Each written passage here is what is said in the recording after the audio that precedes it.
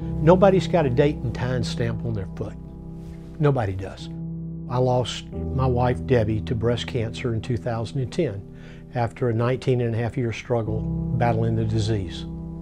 And when we got the diagnosis, everybody was devastated at the time, and we knew in 2008 that this cancer would take her. We knew it. We didn't know when, but we knew it. And the question is, how are we going to do this? No matter what you do, you feel that anxiety coming on. And Debbie dealt with anxiety not through medication, but through prayer and belief in the God that we believe in. Prayer changed her in many ways. And so many people at times look and say, well, you automatically go to God for this, or go to God for that. Well, guess what? It became her sanctuary.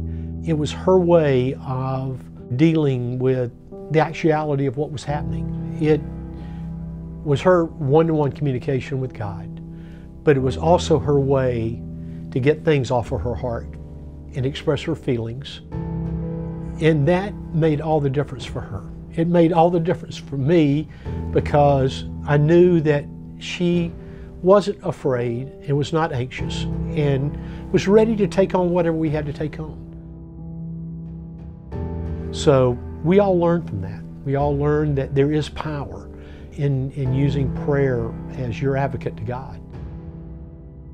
We look back now in the rearview mirror of our life, and I can see that hand directing us, and it's a beautiful thing.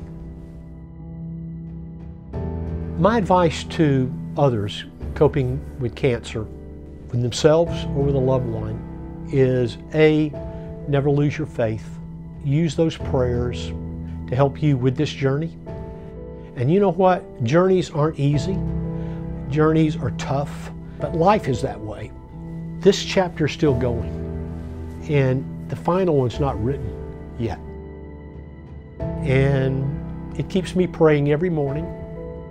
It's all in how you look at it and the attitude that you take for it.